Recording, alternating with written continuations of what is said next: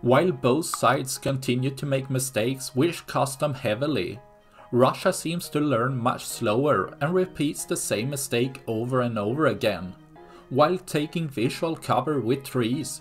Gathering large amounts of personnel out in the open within GMLRS rockets range has shown fatal time over time for Russia, yet they continue to make this mistake as seen here again, with Ukraine's drone surveillance spotting the camp, letting the drone to send back coordinates for a tungsten blast fragmentation rain, leading to 2 airbursting GMLRS rockets thinning out the camp, showing Russia can never be safe within GMLRS rockets range, leaving less for tomorrow.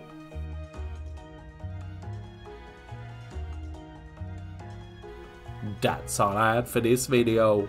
Please like and subscribe for more. Thanks for watching. Bye.